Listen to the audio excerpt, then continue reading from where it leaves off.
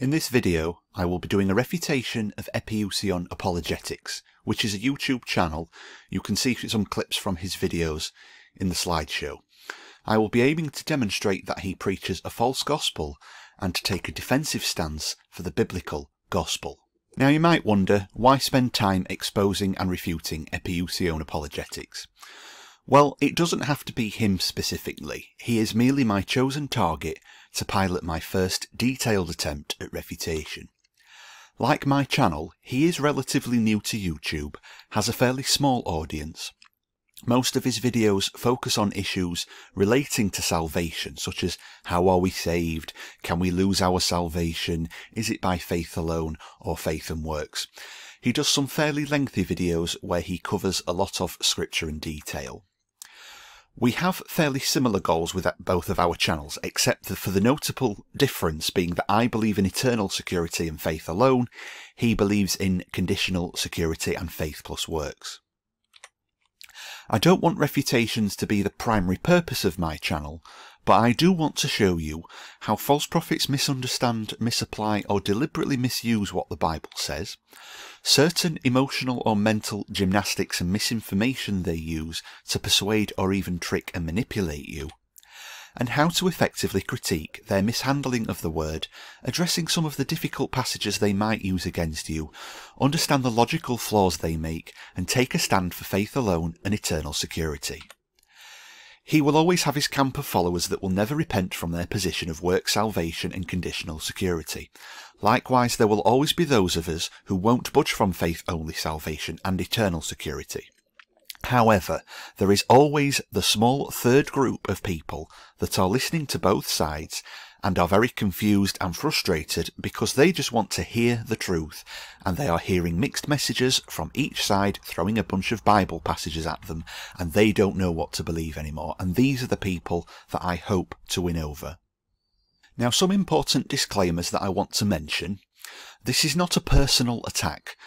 We do not have any ongoing feuds. I do not have a personal vendetta against him.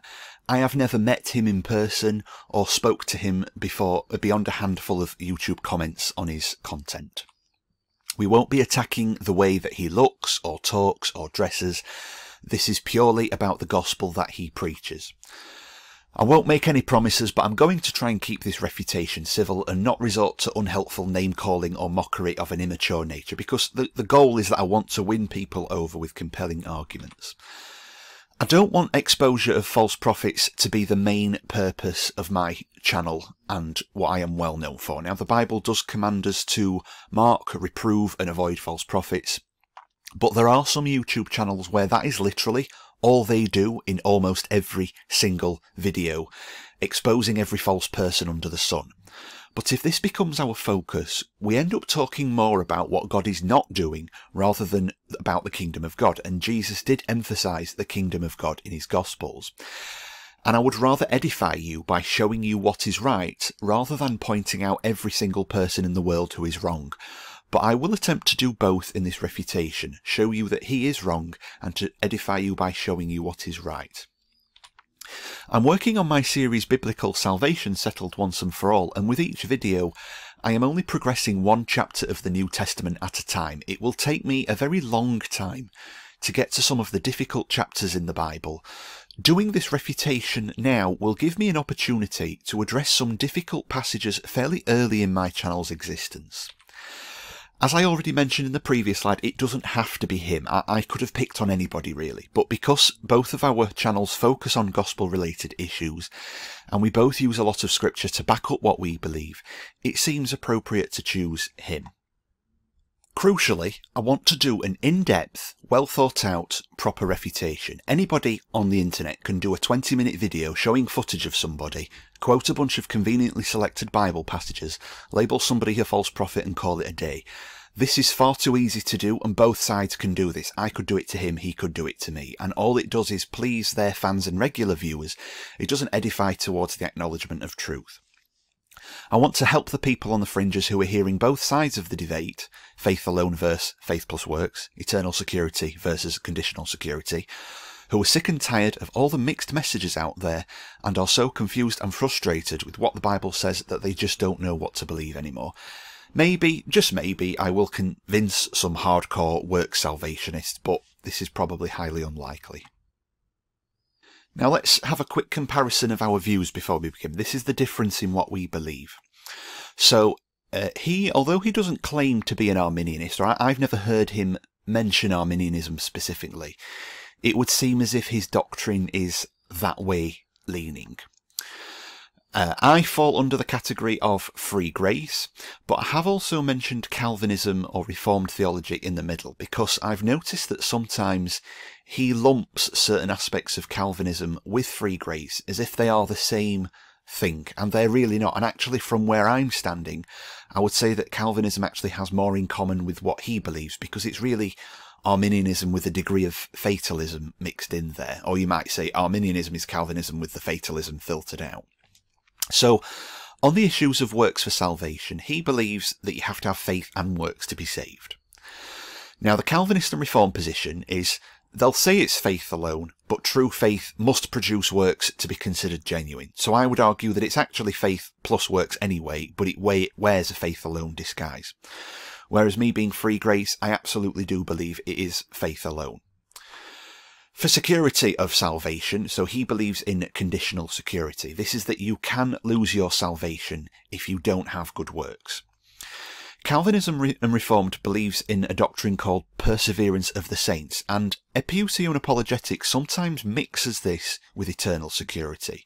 But they're not entirely the same thing, because the perseverance doctrine is that you cannot lose salvation, but if you don't have good works, then they will argue that you were never saved in the first place.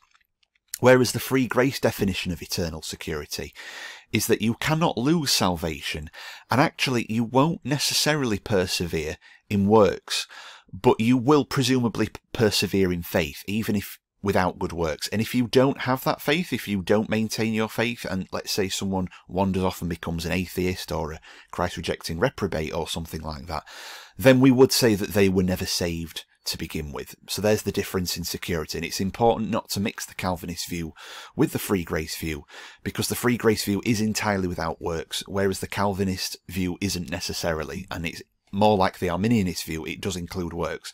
Although Calvinists do vary in exactly how they define that, they're not always consistent with their definition. Regarding free will, so again aligning with the Arminianist type of a view, he believes that salvation is entirely subject to the free will of man. Man has a full decision on whether he is saved or not. Because a person can choose to be saved, then he can also choose to forfeit his salvation. That's what Epiousion would argue. Now, the Calvinist and Reformed position is that salvation is entirely subject to the will of God. God has already predetermined who goes to heaven, who goes to hell, and nobody can do anything about it. Because a person cannot choose to be saved, he then therefore cannot choose to then not be saved. Now, in the free grace view, we don't really have an ism for this, because this is probably the biggest area where the isms tend to argue with each other. But in free grace, free will and predestination are not considered to be in opposition. They both fit hand in hand from our view. God predestines those he knows who will believe. Why one person believes and another doesn't, we do not presume to know with certainty, or at least I don't presume to know with certainty. As Jesus said, the wind blows where it will, you can't tell from where it came or where it's going, so is everyone who's born again. So I wouldn't exactly use the word choice, because it's not exactly part of Jesus's lingo, particularly in the Gospel of John, but I would say a person can accept the open invitation to be saved, but it is a permanent decision that cannot be undone, and I will explain that later in this refutation. And then on the issue of backsliding, which is falling into sin, Epiousion Apologetics would argue that a backslider is at serious risk of losing their salvation. By their free will, they are choosing to forfeit it. They need to get back on their feet to keep or regain their salvation. Now, the Calvinist and Reformed view is that God will always get a truly saved backslider back on their feet. So yes, people will backslide, yes, people will fall, but they will always get back up again, and God will always get them back on the good books. If they continue to backslide and they just go on a downward spiral, then the Calvinists and Reforms would probably argue that they were never really saved to begin with. Now, in the free grace view, a backslider falling into fleshly sin is still eternally saved, but they will be chastised sorely on this earth. Now, if somebody does backslide into unbelief and gross heresy, then yes, in that scenario, we would say that they were never likely saved to begin with. But we always go with what they believe, not on what they do. So someone backsliding into sin doesn't forfeit their salvation, but the earthly chastisement deals with this issue. So this is how I will proceed. First, I will attempt to discredit his integrity. I will attempt to convince viewers that he is disingenuous, dishonest, and incredulous, often willfully, but mercifully I will concede that sometimes it may be unintentional. I will assert that he misrepresents and or is willfully ignorant of what free grace actually believes and proclaims. He strawmans opponents with false hypotheticals and accusations.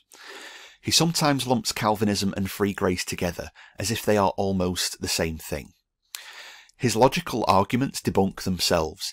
He has a false view of how the world really works, particularly in relation to false Christianity and the repentance issue.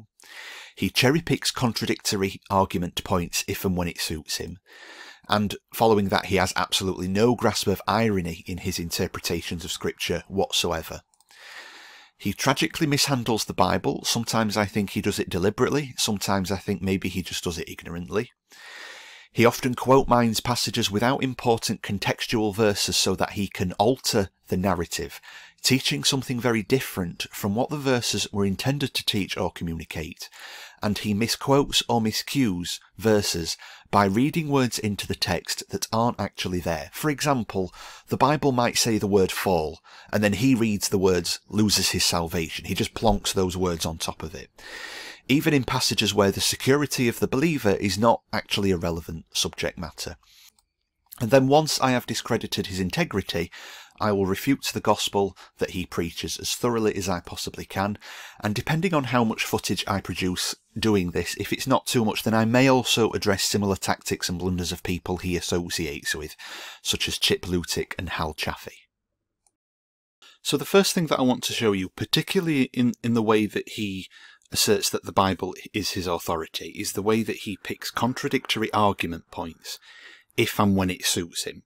So in this video, this is not particularly about salvation per se, but he's talking about charismatics and holiness preachers, which he tends to look at cessationists and Calvinists. And the point that he's going to make in this video is that we don't go by groups, we go with sound biblical doctrine. So I'm just going to show you clips of him saying this in this video.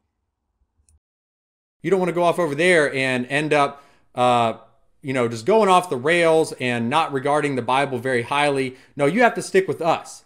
And they tout themselves and they hold themselves up to be the ones with sound biblical doctrine and study the word. Even though Calvinists and cessationists, this is known heresy. These are unbiblical, and denying the gifts of the Spirit, that's not sound doctrine. Okay, but yet they at least hold themselves up to this standard that they are the ones with sound biblical doctrine, and these charismatics over here, no, they don't have sound biblical doctrine. So although I haven't given you all of the context as to what he's talking about here, he's saying that we don't typically think of the charismatics as having sound biblical doctrine. So then we have the cessationists and Calvinists that are saying come over here, but then he's also arguing that they're also heretical and not sound. They're unbiblical is what he's arguing about. So he seems to be emphasising the point that we need sound biblical doctrine. Okay, that's what we go for. And he's going to further qualify this later in this video. We look to Jesus. Listen, we don't look to any denomination. We don't look to any organization or person. We look to Jesus. We don't look at the Church of Christ and say, well, my denomination doesn't really believe that. No, we don't look to the Calvinists. We don't look to cessationists. We don't look to the charismatics. We don't look to any of these people or organizations or groups. We keep our eyes fixed on Jesus. So you've heard it expressed there, folks. We're not following people. We're not following denominations. We're not following groups of people. We don't go with what people say. We don't go with what the church says. We go with Jesus, which I assume, based on what he said earlier, he means sound biblical doctrine. That's what we go on. We don't base our beliefs on what people say or what the church typically interprets. Okay, we go with the Bible, and that's where we base our doctrine. So just to further qualify on that then, just to absolutely prove, you know, we're not taking this guy out of context, we're not misrepresenting this guy. This is a couple of other videos where he's going to say the same thing. We follow the Bible, we don't follow the doctrines of men. So the two videos are My Journey Out of Once Saved, Always Saved and The Doctrines of Men, where he's going to build on this exact same point. The Bible says, Jesus said, call no man your teacher, because you have one teacher, and that's the Christ. You call no man your teacher. You don't call John Piper your teacher. Okay. You don't go to men to tell you the truth and just believe the first thing they say.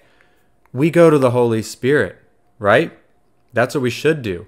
We go to the Bible. We dig in. We don't just believe the first thing that somebody tells us. Well, I know this verse seems like this, but well, I mean, John Piper said this, so he's smarter than me, so I'll just go with him. No.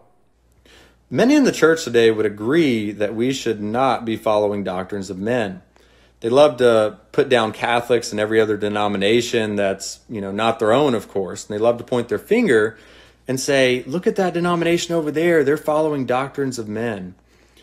But they're not realizing that they're all hypocrites, and they're not realizing that their very own denomination has its own set of man-made doctrines that they will stand up for and defend as well. So he's made it very clear. We don't follow men, okay? We go with the Bible. We go with what God said. We follow Jesus. We don't follow men. We don't follow denominations. We don't follow the church or whoever. We follow God, not men. Now he's going to tell you in this video, where it's titled Top 5 Reasons Why Once Saved, Always Saved is False.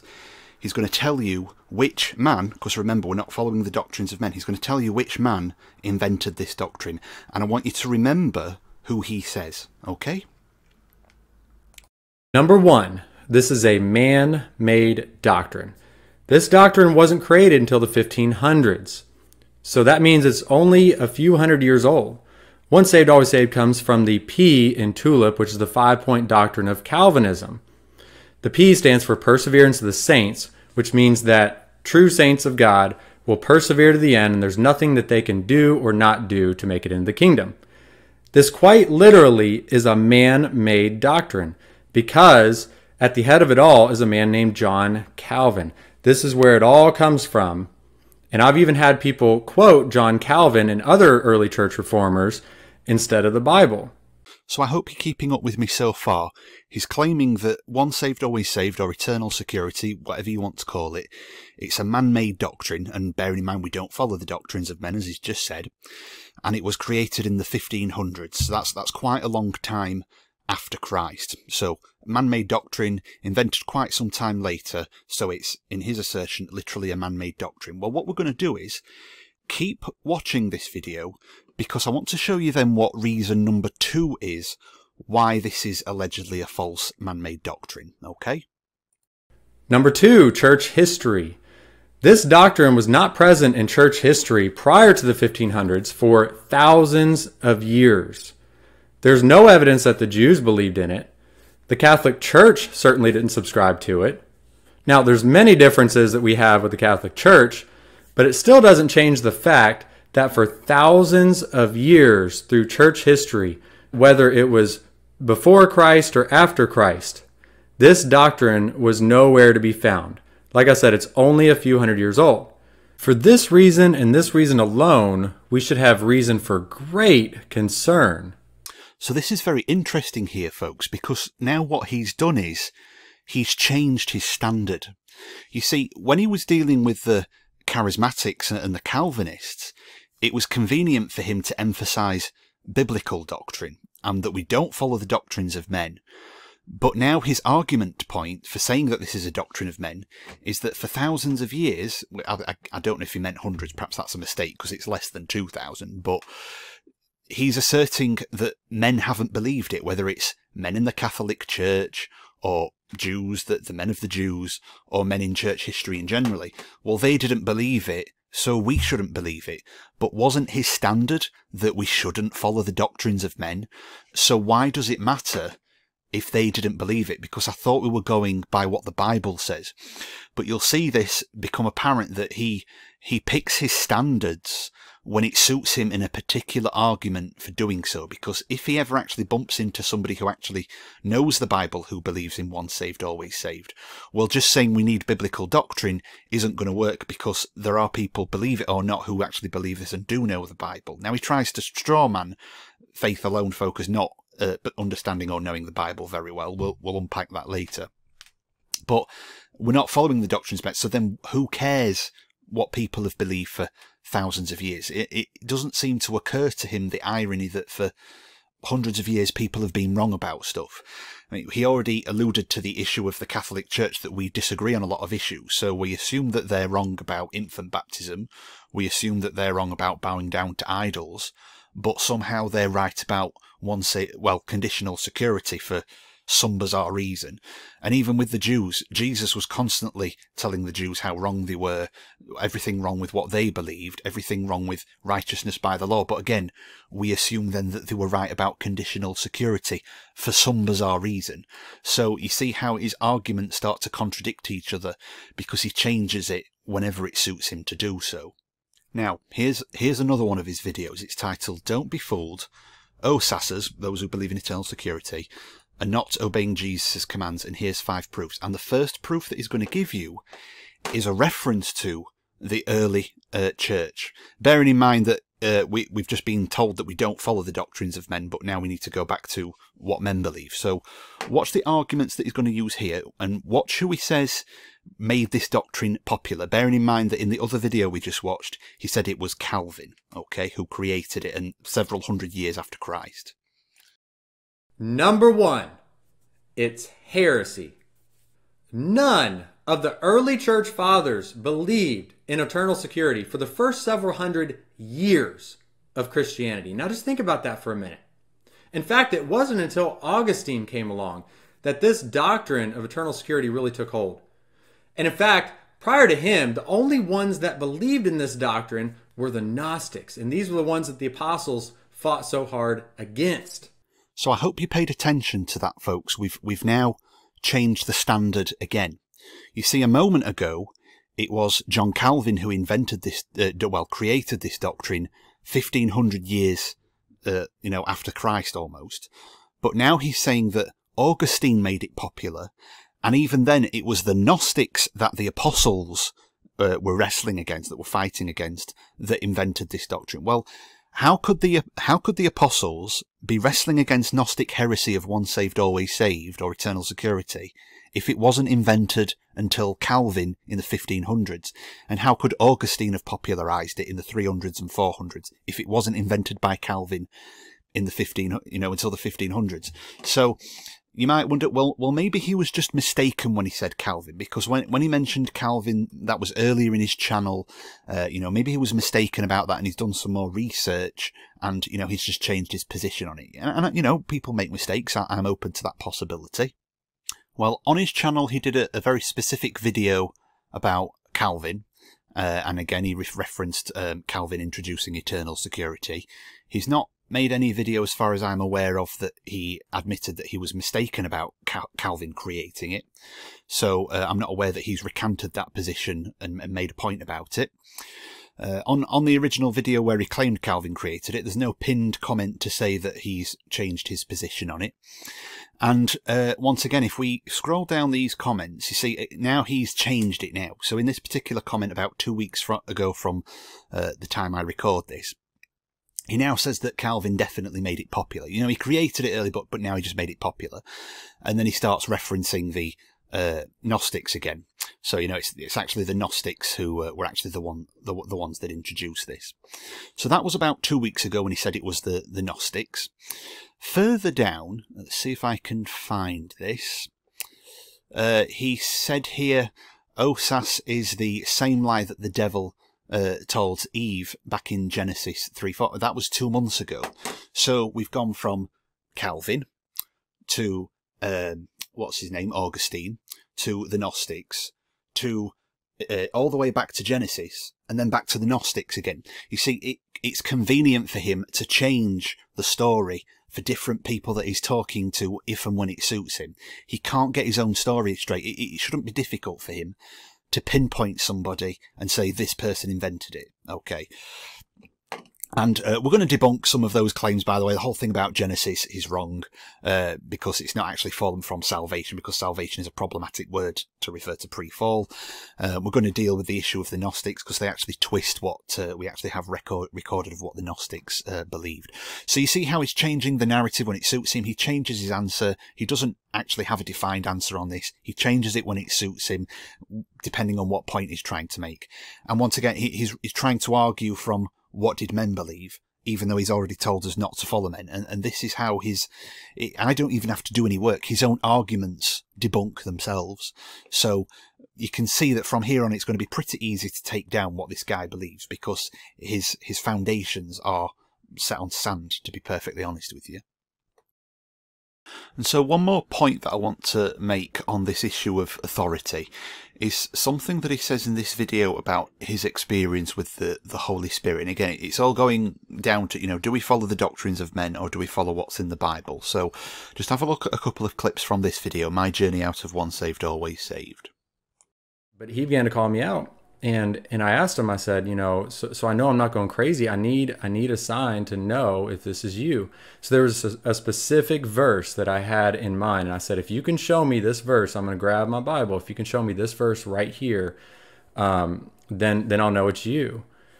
And I grabbed my Bible and I opened up the Bible, and right there, I mean, my eyes even went smack dab straight to it. And I was blown away, and I was like, well, okay, there's no way that the devil could do that. I mean, please don't say that this isn't a big deal. And please don't say that I've already looked into that. I've already looked into that. Well, I'm here to tell you that why in the world would the Holy Spirit of God lead me every day into, so lead me every day out of this movement, out of this whole once saved, always saved doctrine that's swept the church. Why would he lead me out of that? Show me miracles, give me affirmation. Now, this is where I don't know if he's actually doing it deliberately, or I don't know if he actually realizes he's doing this. But this is where we start to get into some rather manipulative arguments, because he's now trying to justify what he believes based on the fact that he just opened his Bible and there was a relevant verse. Well, first of all, that doesn't only happen to him, okay? That happens to people who believe in once saved, always saved as well. And actually, I've been told by a Muslim that they open the Quran sometimes when they think, and there it is, something that they're looking for. So that doesn't really prove anything. It's kind of a red herring, to be honest. And there's absolutely no evidence that the devil can't possibly do that. That the devil was able to try and tempt Jesus using the Bible against him, but Jesus had to rebuke the devil with the Bible. And then he goes on to say that, well, why would the Holy Spirit be leading me out of this? Well, see, anybody can make that argument. See, I could say, why would the Holy Spirit lead me into once saved, always saved? Well, we do know that God blinds the minds of those who believe not, and he doesn't seem to believe Jesus when Jesus said, all those that the Father gives me, I will lose nothing, in a passage where he's talking about eternal life. So that, again, that doesn't prove anything, and it's quite a manipulative thing to say. Whether he realizes it's manipulative, I don't know. But you see, people who are in their own mind struggling to hear the voice of the Holy Spirit, they're very vulnerable to this, because then they think this person hears the Holy Spirit and I don't, so he must know what he's talking about. But again, we're not supposed to follow the doctrines of men. But when you say that the Holy Spirit speaks to you, we only have your word on that. And there's a lot of bozos on YouTube, including people that he would label as false prophets, that claim to hear the voice of God. Okay, and a lot of them, by the way, believe in conditional security as well. So, again, this is an authority problem, is that first we're going to the Bible, then we look at what men believed, and now we're trying to justify things by what he hears the voice of the Holy Spirit. Well, I've got no way of verifying that. So we start to see a conflict of authority there. So that's quite a manipulative point that he makes there. But again, as I say, I don't know whether he realises that. Now, interestingly, folks, after I've already filmed all of my commentary on the Holy Spirit and his conflicting authorities, I came across this little gem, and I've not seen this video before. It's obviously been on there a while, but it says, how do I know if I've been deceived? The Spirit of Truth. Now, in the first part of the video, he explains that what I've just been saying, different people claim to believe that they hear the voice of the Holy Spirit, but the Holy Spirit can't be telling them all different things, including the once saved, always saved versus conditional security issue. So I'm not going to replay all of that footage, because it really only shows what my commentary already was, that we don't go from somebody's arbitrary claims to hear the voice of the Holy Spirit. But look what he's going to say at 8 minutes and 5. Bear in mind, this is how you know whether you're being deceived and identifying the Spirit of Truth. Look at what his argument point is here. But, people can even get led astray with falling into just believing about the early Christians. Yes, the early Christians are great, and I've done videos on them, but the thing is, it's great to go through their work, but the thing is that if you make the early Christians your teacher, then you're just simply going to men to interpret what the Bible says. And guys, this is not the way. This is not the way. I don't even know how to process that, folks. This is like a parody where he just debunks his own arguments. I mean, what a hypocrite. He told people, he's said on his channel, that once saved, always saved is false, because look at what early Christians believed. No early Christians believed. And now we don't interpret the Bible through the early Christians, because then we're following men. What a hypocrite. And folks, this is the fruit of people. Because remember, these people always want to bang on about how we need to do all these works and how your faith needs to be growing this fruit. Well, this is the fruit of this man. The man that debunks his own arguments, the man that attacks his own doctrine, and the man that picks and chooses arguments when it suits him, depending on who he's talking to. Folks, I give you work salvation and all its wonderful fruit. Depart from me, I never knew you. And so this is going to lead on to the next bit where I'm going to talk about his hypocrisy. So the next thing I'm going to do then is show you that he is a hypocrite. He accuses other people of doing things that he does himself. So this is a video where he exposes another channel called Good Hope, and he accuses this person of chopping up verses and taking a verse out of its intended context to prove a point. Let's look and see what he says. Blessing is tied to those who do his commandments, plural, but the right to the tree of life is given to those that do his commandment, singular. What is the commandment? Look at 1 John chapter 3. 1 John 3, verse 23. And this is his commandment. Straightforward, very simple, very clear, very consistent. That we should what? Believe on the name of his Son, Jesus Christ. What is the commandment? Believe on the name of his Son, Jesus Christ. What must I do to be saved? Believe on the Lord Jesus Christ, and thou shalt be saved, and thy house. So he quotes 1 John 3:23 that says, and this is his commandment, singular, that we believe in the name of his Son, Jesus Christ. And then he stops there. The only problem is that's not the rest of this verse. The verse actually goes on to say, and love one another just as he commanded us. So why did Good Hope hide the rest of this verse from his viewers and make it seem like the only thing that we needed to do was the first part of this, that we believe in the name of his Son, Jesus Christ, but yet not quote the rest of this, which would have completely refuted his free grace theology? But not only that, but if we look at the verse immediately prior to this verse, we see that it also refutes his free grace theology. Look at this. It says, and whatever we ask, we receive from him. Why? Because we keep his commandments, plural, and do what pleases him. This is the context, friends. He's talking about keeping his commandments, and then he goes on to say that, yes, it's not only believing, but it's also loving your brother, loving one another. See, these are the types of word games that he plays in order to deceive his followers. He tries to say, oh, look, it just says commandment, so there's only one thing that we need to do. That's believe in the name of his Son, Jesus Christ, and then stops there and hopes that nobody else figures it out, that it goes on to say, and love one another just as he has commanded us. So you see it there, folks. He's calling out another channel, and this guy, Good Hope, he proclaims once saved, always saved. But he's calling out Good Hope for chopping up a Bible verse and missing some very important context to try and change the narrative from what's actually going on, okay? And I'm going to show you another video as well where he says that we must take things in its proper context. And so this is a video titled Romans 8:1 means no condemnation, and on and on. And at the beginning of this video, he's going to ask you a hypothetical question if people have confronted you with verses out of context. So what he advises you to do is keep reading to get the proper context of what the Bible's saying. So let's have a look at that. Hey guys, if you have ever been given a verse that's been taken out of context so clearly and so blatantly, I want you to go ahead and hit subscribe below, because I think it's happened to us all.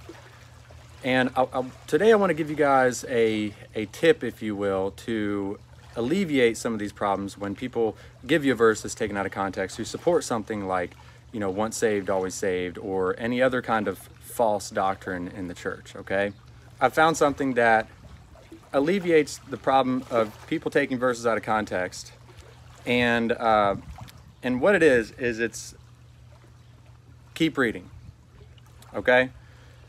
There's so many verses that people use just cherry pick to support their theological model, and they don't keep reading, okay? So there you have it, folks. He's told you that people take verses out of context. He tells you that people chop up verses and they're wrong to do so. And so people who believe in once saved, always saved, he'll accuse us of doing that, that we're taking things out of context, or that we're deliberately not quoting the full thing or chopping bits off early because we don't want you to know about certain things in the Bible. Well, I'm going to show you an example of him doing the same thing in this video right here. So this is everyone who lost their salvation in the New Testament. And the first example he's going to give you is Simon the magician. Okay. Now, probably one of the most undeniable is Simon the magician, okay, out of Acts 8. It says that Simon the magician previously practiced magic. Okay, listen to this. He previously practiced magic. This means that he used to do this. So he repented of this. And then it says that he believed. And then after being baptized, okay, so he was baptized, and then he continued with Philip. And then it said that he had received the word. Okay, so what we have here is somebody who repented, believed, and was baptized, and then continued with Philip and received the word of God. If this doesn't describe a Christian, somebody who's believed, been baptized, repented, and received the word of God, then I don't know what does. But listen here. This is what Peter says to him. He says, "May your silver perish with you, because you thought you could obtain the gift of God with money. You have neither part nor lot in this matter, for your heart is not right before God. Repent therefore of this wickedness of yours, and pray to the Lord that, if possible," see, Peter says that it may not even be possible. Says that if possible, the intent of your heart may be forgiven you. For I see that you are in the gall of bitterness and in the bond of iniquity. So Peter's saying that after he believed, received the word of God, and was baptized, and continued with Philip, after this, he said that he was in need of repentance still, and that it may not even be possible that he be forgiven, because he ended up getting caught in the gall of bitterness and in the bond of iniquity. So this is very clear. Simon believed, and you could say, well, he didn't really truly believe. Well, see, the burden of proof is on you, because it says that he believed. And according to the Bible, Mark 16:16, it says, "Whoever believes and is baptized shall be saved." And that's exactly what he did. He believed and was baptized. So there's no reason to think otherwise, that he didn't really believe enough, or he didn't really have the right kind of belief. It says right here that he believed, and not only that, but received the word of God. Okay, and he had repented. He wasn't practicing magic anymore. Okay, so let's recap then. He said that Simon is one of the most undeniable examples of somebody who lost their salvation, and then he shows Peter's rebuking of Simon as demonstrating the point where he lost his salvation, not very long after he believed, it turned out.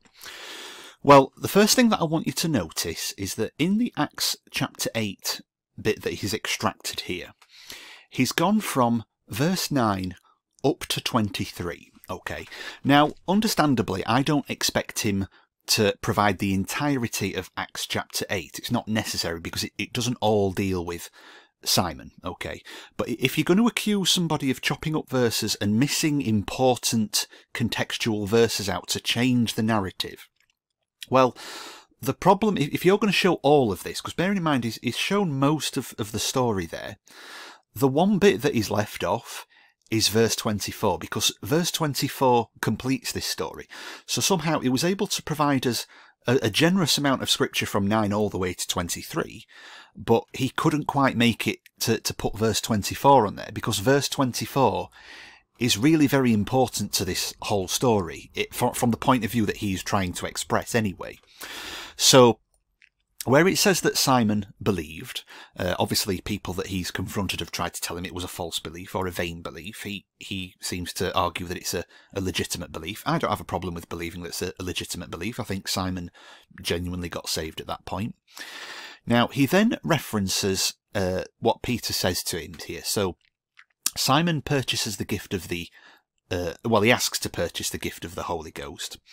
Peter then rebukes him. Your money perish with you because you thought this. You have no part or lot in this matter. What does this matter mean? Well, it's what Simon asked for, the power to give people the Holy Ghost. He has no part in that matter. Your heart is not right in the sight of God. Repent of this particular wickedness. Pray God, and perhaps your heart may be forgiven. I perceive that you're in the gall of bitterness and the bond of iniquity. Now, what I want you to notice, the word salvation is not mentioned. The word eternal life is not mentioned. A warning about going to hell specifically is not mentioned, okay? It doesn't say anything about that. Now, I want you to hold on to that because I'm going to come back to that point. Because, again, this all comes to do with taking things in their proper context, remember. Well, he's trying to paint Simon out as this really evil person that did this evil, terrible thing, and then Peter's rebuked him because he's such a terrible person, and so he must have lost his salvation because of what a terrible person he is. Well, ask yourself this question, folks. Terrible people, when you try and correct them with the Bible, are they typically responsive to that? Do they typically accept the rebuke? I mean, this guy himself, Epiousion, he's probably dealt with plenty of people that he's tried to rebuke them with the Bible and they've not accepted correction, okay? He knows what that feels like. Well, let's see how Simon responded to Peter. If you're going to go for the full context, because we don't want to take things out of context, heaven forbid. Then answered Simon and said, Pray you to the Lord for me, that none of these things which you have spoken come upon me. So Simon seems to be accepting Peter's rebuke here, and this is a very unusual example. He seems to be accepting the correction, and he's appealed to Peter to pray for him that this stuff won't happen to him, that the stuff that Peter mentions there, okay? This is someone who seems to be, from what we can gather from the available information given to us in the passage, that Simon's repentant. But he chopped off the passage at verse 23, Mr. We shouldn't take things out of context. Why? Because that verse wouldn't fit the narrative that he's trying to paint in that video. Now, obviously, I can't prove that he did that deliberately. Maybe he just didn't look properly. Maybe I don't know. I can't prove it, but me personally, I'm absolutely convinced that he did it deliberately. I think he knows the Bible well enough to know full well what he's doing here. And he's doing the exact same thing, in my opinion, that he accuses other people of. And even if you disagree with me about that, that's fine, because we're barely at the beginning of what I've got to cover in this video. So, you just hang on tight. But remember that he's made a song and dance about not taking things out of their proper context. Okay, well, let me show you an example. Well, not an example. Let me show you an exchange I once had with him from my personal channel. Okay. Now, I wasn't able to find the video where I made this original comment. I don't know if the video's been taken down or my comment got deleted by him, or, YouTube doing what it does, maybe it just disappeared into the ether, because I don't think he does typically delete comments even when they're attacking him. So kudos to him for that, at least. So I didn't actually use a biblical argument originally. I used a logical argument. If eternal security is such a dangerous lie, explain why all these denominations, and all of these are bad denominations, by the way, don't believe it. That was my assertion.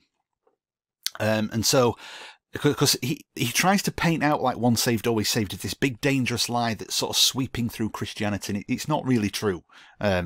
You could argue that for evangelical Christianity maybe, but not Christianity as a whole, because these denominations include millions of people that don't believe it. Okay, some of them are very vocal about it as well. So then he goes on to say that this same argument about not a single Christian recorded for the first several hundred years believed it, even though we've just gone through the whole thing about how we don't follow the doctrines of men, yet we have to somehow find a man that believed it to justify it for some reason.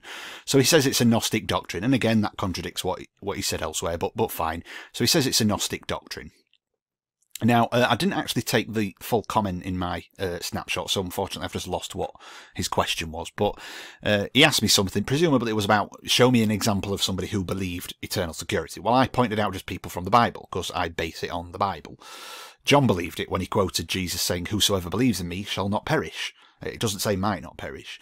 And he quoted Jesus saying, "I, Jesus, give unto them eternal life, and they shall never perish, neither shall any man pluck them out of my hand," and so on and so on and so on. Well, then he replies saying, this is exactly what I'm talking about. These verses are taken completely out of context.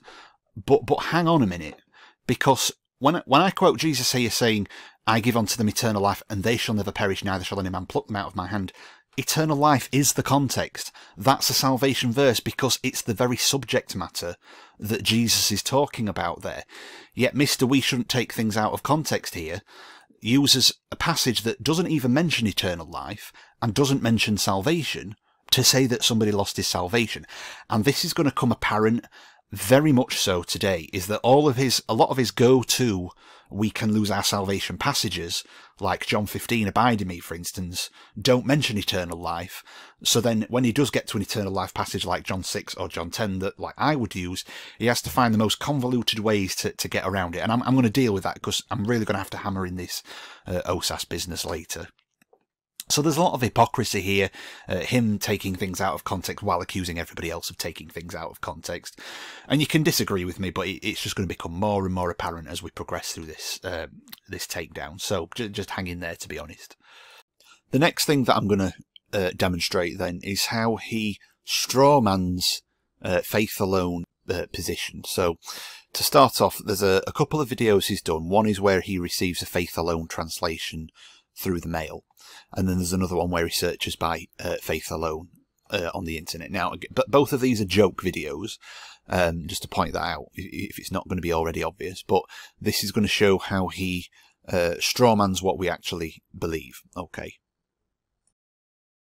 Hey guys, I just got this new Faith Alone translation, so I wanted to do an unboxing and give you guys some of my thoughts on it. Okay, so let's go ahead and open it up here. Okay, now it's supposed to be a pretty easy read, so we'll go ahead and check it out. Oh wow, that's a pretty nice cover. Oh wow, that's thin. It's really thin. Oh. Yeah, this is not worth $79.99. What? This guy's trying to tell me we're saved by works and not by faith alone? Pfft. Wow. You know what? Let me find that one verse that talks about faith alone. Let me see here. Oh, yep, there we go. James 2:24. You see that a person is justified by works and not by faith alone? Oh no, this can't be right. And so there you have it, folks. He's trying to make it out as if people on the faith alone position really only have one verse in the whole Bible, and that we're completely oblivious to the fact that the actual verbatim mention of faith alone in the Bible is only ever in a negative context. Now really the joke's on him, because he's the one that produced this, so he's the one that's taken verses out of the Bible, not us. But with this issue of faith alone only appearing in a negative context verbatim, well, Just as a side comment, nothing to do with him, but if a Catholic ever says that to you, just come back at them with the Queen of Heaven, because they call Mary the Queen of Heaven, and that only has a negative connotation multiple times in the Bible. But the thing is, when we say faith alone, what exactly do we mean? Okay, because he's making it out as if there's one verse in the whole Bible that says faith alone and it's in a negative context. Well, when we say faith alone, we mean faith without works. However you want to phrase it, you could say faith without works, you can say faith not of works. Phrase it however you like. And it's not as if we've only got one verse in the Bible to go on. Okay, so let's go through then our verses for faith alone. Matthew 10:32, whosoever therefore shall confess me before men, him will I confess before my Father which is in heaven. Matthew 21 verses 31 to 32, verily I say unto you that the publicans and harlots go into the kingdom of God before you. For John came unto you in the way of righteousness, and you believed him not. But the publicans and harlots believed him. And you, when you had seen it, repented, not afterward, that you might believe him. Mark 1:15, the time is fulfilled, the kingdom of God is at hand, repent ye and believe the gospel. Mark 16:16, he that believes and is baptized shall be saved, but he that believes not shall be damned. John 1:7, the same came for a witness to bear witness of the light, that all men through him might believe. John 1:12, but as many as received him, to them gave he the power to become the sons of God, even to them that believe on his name. John 2:23, now when he was in Jerusalem at the Passover in the feast day, many believed in his name, when they saw the miracles that which he did. John 3:15 to 18, that whosoever believes in him should not perish, but have eternal life. For God so loved the world that he gave his only begotten Son, that whosoever believes in him should not perish, but have everlasting life. For God sent not his Son into the world to condemn the world, but that the world through him might be saved. He that believes on him is not condemned, but he that believes not is condemned already, because he has not believed in the name of the only begotten Son of God. John 3:36, he that believes on the Son has everlasting life, and he that believes not the Son shall not see life, but the wrath of God abides on him.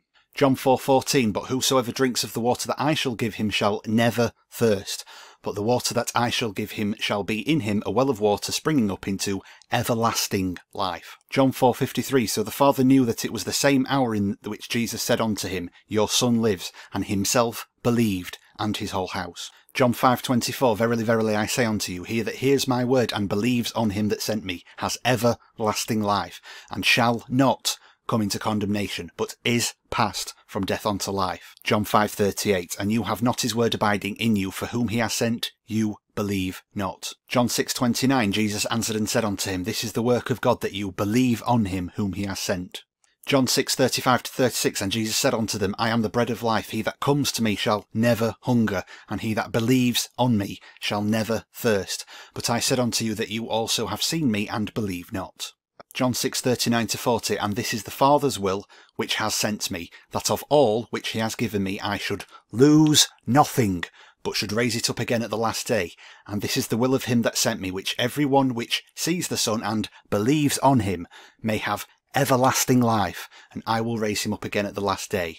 John 6:47, verily, verily, I say unto you, he that believes on me has everlasting life. John 6:64, but there are some of you that believe not, for Jesus knew from the beginning who they were that believed not, and who should betray him. John 7:38 to 39, he that believes on me, as the scripture has said, out of his belly shall flow rivers of living water. But this spake he of the Spirit, which they that believe on him should receive. For the Holy Ghost was not yet given, because that Jesus was not yet glorified. John 8:24, I said therefore unto you that you shall die in your sins. For if you believe not that I am he, you shall die in your sins.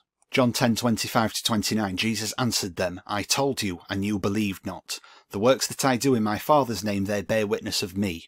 But you believe not, because you are not of my sheep. As I said unto you, my sheep hear my voice, and I know them, and they follow me, and I give unto them eternal life, and they shall never perish, neither shall any man pluck them out of my hand. John 10:38, but if I do, though you believe me not, believe the works, that you may know and believe that the Father is in me, and I in him. John 11:25-27, Jesus said unto her, I am the resurrection and the life. He that believes in me, though he were dead, yet shall he live. And whosoever lives and believes in me shall never die. Do you believe this? She said unto him, Yes, Lord, I believe that you are the Christ, the Son of God, which should come into the world. John 12:36, while you have light, believe in the light, that you may be the children of light. These things spake Jesus, and departed, and did hide himself from them. John 12:44-46, Jesus cried and said, He that believes on me, believes not on me, but on him that sent me. And he that sees me, sees him that sent me. I am come a light into the world, that whosoever believes on me should not abide in darkness. John 20:31, but these are written that you might believe that Jesus is the Christ, the Son of God, and that by believing you might have life through his name. Acts 2:21, and it shall come to pass that whosoever shall call on the name of the Lord shall be saved. Acts 3:36-37, and as they went on their way, they came unto a certain water, and the eunuch said, See, here is water, what does hinder me to be baptized? And Philip said, If you believe with all your heart, you may. And he answered and said, I believe that Jesus Christ is the Son of God. Acts 16:30-31, and the prison keeper brought them out and said, Sirs, what must I do to be saved? And they said, Believe on the Lord Jesus Christ, and you shall be saved, and your house. Acts 19:4, Then said Paul, John verily baptized with the baptism of repentance, saying unto the people that they should believe on him which should come after him, that is, on Christ Jesus. Romans 1:16-17, For I am not ashamed of the gospel of Christ, for it is the power of God unto salvation to every one that believes, to the Jew first and also to the Greek. For therein is the righteousness of God revealed from faith to faith, as it is written, The just shall live by faith. Romans 3:22-24, Even the righteousness of God, which is by faith of Jesus Christ unto all, and upon all them that believe. For there is no difference, for all have sinned and come short of the glory of God, being justified freely by his grace, through the redemption that is in Christ Jesus. Romans 3:27-30, Where is boasting then? It is excluded. By what law? Of works? No, but by the law of faith. Therefore we conclude that a man is justified by faith without the deeds of the law. Is he the God of the Jews only? Is he not also of the Gentiles? Yes, of the Gentiles also, seeing it is one God, which shall justify the circumcision by faith, and uncircumcision through faith. Romans 4:2-7, For if Abraham were justified by works, he has whereof to glory, but not before God. For what says the Scripture? Abraham believed God, and it was counted unto him for righteousness. Now to him that works is the reward not reckoned of grace, but of debt. But to him that works not, but believes on him that justifies the ungodly, his faith is counted for righteousness. Even as David also described the blessedness of the man unto whom God imputes righteousness without works, saying, Blessed are they whose iniquities are forgiven, and whose sins are covered. Romans 4:22-24, And therefore it was imputed to him for righteousness.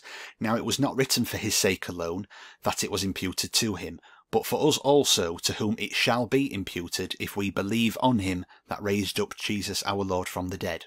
Romans 5:1-2, Therefore being justified by faith, we have peace with God through our Lord Jesus Christ, by whom also we have access by faith into this grace, wherein we stand, and rejoice in hope of the glory of God. Romans 5:8-9, But God commended his love towards us, in that while we were yet sinners, Christ died for us. Much more then, being now justified by his blood, we shall be saved from wrath through him. Romans 5:15-16, But not as the offence, so also is the free gift. For if through the offence of one many be dead, much more the grace of God and the gift of grace, which is by one man, Jesus Christ, has abounded unto many. And not as it was by one that sinned, so is the gift. For the judgment was by one to condemnation, but the free gift is of many offences unto justification. Romans 5:17-18, For if by one man's offence death reigned by one, much more they which receive abundance of grace and of the gift of righteousness shall reign in life by one, Jesus Christ.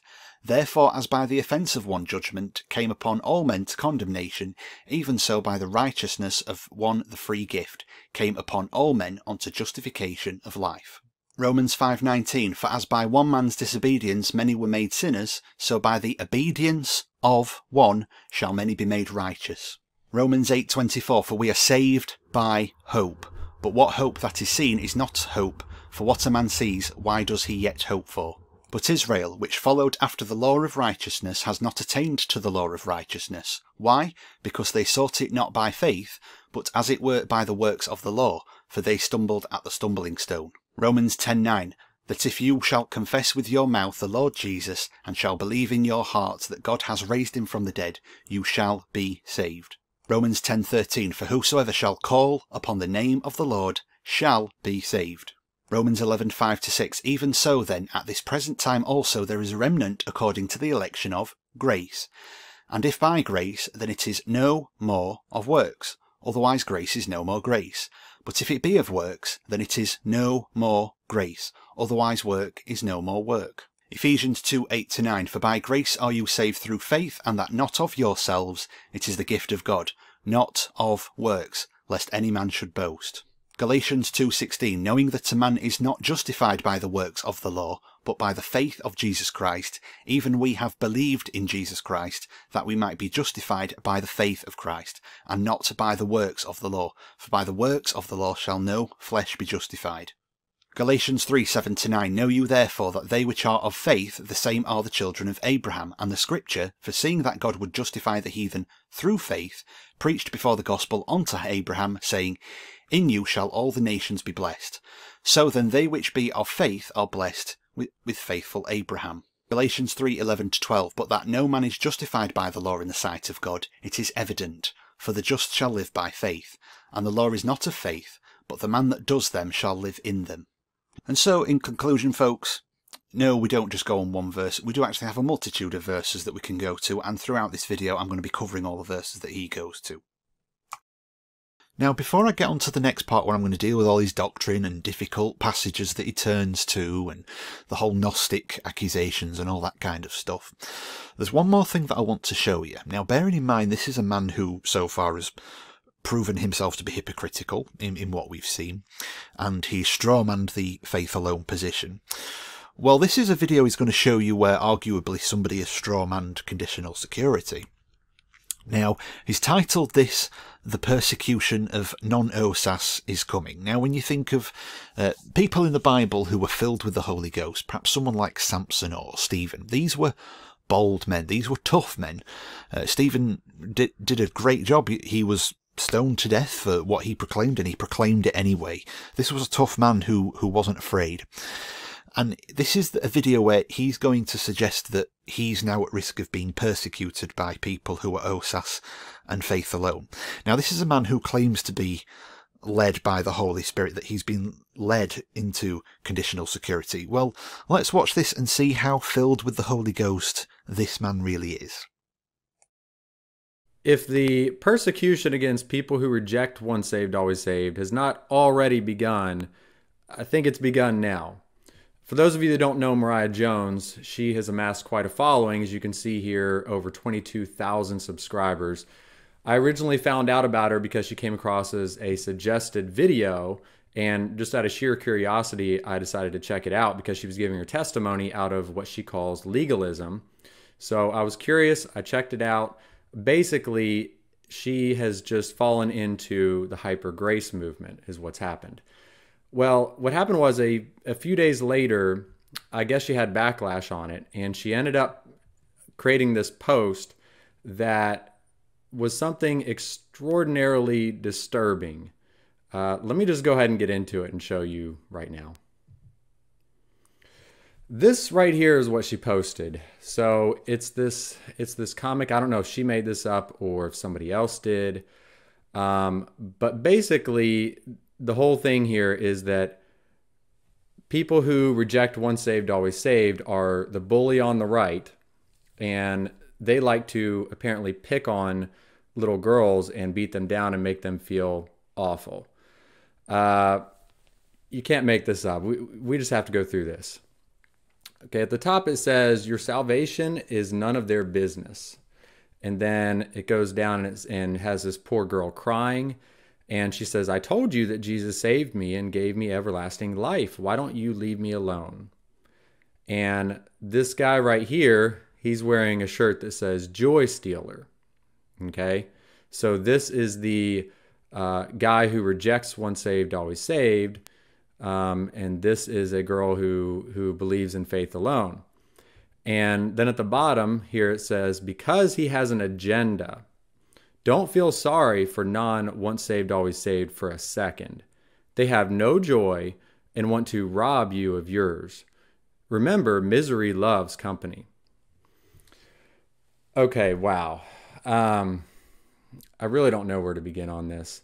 So the first thing, so salvation is none of their business. So this right here is to basically say that we shouldn't have this discussion at all. This is very, very common with people with once saved, always savers. They think that we shouldn't have this conversation at all, and we should just leave everybody alone about it and not ever talk about it, and we should basically just shut up. Now, strangely enough, I do actually agree with him that it is a stupid post. Okay, when I'm out evangelizing, often actually Christians are very difficult to deal with because they don't like it when you confront what they already believe. But I find it actually has nothing to do with them being OSAS, because you have the same problem with the Catholics and the Jehovah's Witnesses and all those people. And really, whether someone claims OSAS or non-OSAS, it is a sign of an unsaved person that they can't tell you unequivocally that they're saved, and they couldn't show you the plan of salvation from the Bible. Most of them don't know a Nazarene from a Nazarite, and I do get that. So I acknowledge that it's kind of a stupid post, and he commented about how people are using this to shut down the argument, essentially, and not address these doctrinal issues or make any attempt to defend them. And from other comments that he's put in some of his other videos, I can see that sometimes he has tried to confront Christians about some of this stuff, and they shy away from these verses, or his pastor that he once had didn't answer him or something like that. That doesn't make it wrong necessarily, folks. That doesn't make the doctrine wrong.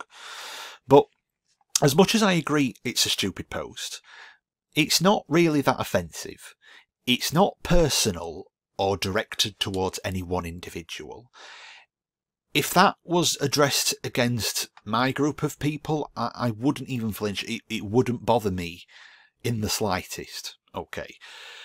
And really, I just find it baffling. He started this video saying, if the persecution of people who reject OSAS has not already begun, I think it's begun now. This is pathetic. This is laughable. He thinks he's been persecuted because somebody shared this on social media. It's very generic. It's not directed at him personally. And I agree that it's pathetic, but then the fact that he thinks that that amounts to his persecution is infinitely more pathetic. Now, when you think of people in the Bible who were filled with the Holy Ghost, you might think of someone like Stephen, who was stoned to death, or you might think of someone like Paul, who went through his own trials and tribulations and was also stoned as well. Those were men that were brave men, they were courageous men, they weren't afraid of the world. That's what men filled with the Holy Ghost look like. And he thinks he's been persecuted because of a post on social media, folks. He's not been thrown off a building like in an Islamic country. He's not been burned at the stake like the Catholics were doing to people 400, 500 years ago. He's not been locked up in a concentration camp like in North Korea. Someone shared this picture on social media and people comment on it, and he thinks he's been persecuted. It's frankly pathetic. And he goes on to explain about how the body of Christ should be able to tackle things with each other, but what he doesn't seem to grasp is that from the OSAS position, he's not actually part of the body of Christ. But that's another that's out of the point, really. This is not persecution, right?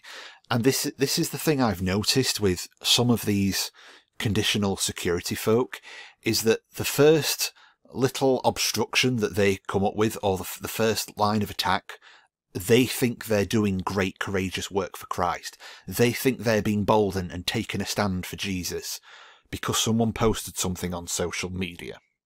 Wow. Well done you. So just before I get onto the Bible, just a few last comments to wrap up this first part, is that the fruit of this man's spirit, bearing in mind he tells us that we need to do the works and have the fruits of righteousness for our salvation. Well, he strawmans faith alone. He also strawmans OSAS with calling it Gnosticism. We'll get onto that later. But then he whines about persecution when an OSAS person strawmans conditional security. He's hypocritical, he debunks his own arguments, and he picks contradictory argument points when it suits him to do so. And so, it's like, well, tell us more about these works of righteousness. And that's the problem with these people that think that their good works, and I know they try and distinguish between the works of the law and the works of faith, but they think that their good works merits their salvation. Their assurance is in their abiding. And really, folks, it's a house of cards. It stands on the foundations of sand, and it's ready to crumble at any moment, because you only have to make one or two mistakes and someone exposes you for who you really are, and you fall short of the glory of God. Now, in my own way, mercifully, I do feel sorry for him. I think he's tried to confront Christians about some difficult passages, and he hasn't had answers. And he did a video on his channel where he talked about how he tried to confront his pastor and ask his pastor about these things, and he didn't get the support he needed. And I get there, and I've been there. But at the end of the day, though, that's no excuse for preaching a false gospel and taking the Bible out of context. It's no excuse for picking contradictory argument points if and when it suits you to do so. And the thing is, even in this video, I'm going to attempt to deal with a lot of the difficult verses that he likes to bring up. I'm going to attempt to deal with some of those really hard go-to passages that he's perhaps never had an answer before, because believe it or not, there are people who believe in faith alone and once saved, always saved, who do know the difference between a Nazirite and a Nazarene. And I'm not all that. I'm not someone who's of eloquent speech, but I'm going to attempt to address some of his difficult passages as much as I can, and to show people that he is deceiving them with the way he interprets the Bible. But the thing is, even if he ever watches this, I don't know if he's ever going to watch this video, but I don't think he's going to repent. I think he's been given over to this delusion. I don't know why, but he's grown around with people with OSAS. He's been around people who believe in faith alone. So he's been told what the true gospel is, and he wrestles and he wrestles and he wrestles against it. And he gives challenges to Christians where answer this passage, but then if you answer that passage, he's just going to come up with a bunch of excuses anyway, because I've dealt with that with him from some of my personal comments. And I'll show you an example perhaps later in the video where he's done that. He'll only give excuses if you try and challenge these difficult passages anyway. So I'm not going to do this for his sake. I don't believe that I'm strong enough to be able to convert this man. I'm doing it for the people that are on the fringes, that think that this man knows the Bible, that think that he's telling the truth. This is for those people that are on the fringes and hearing it from both sides, and they don't know what to believe anymore. That's why I'm doing this.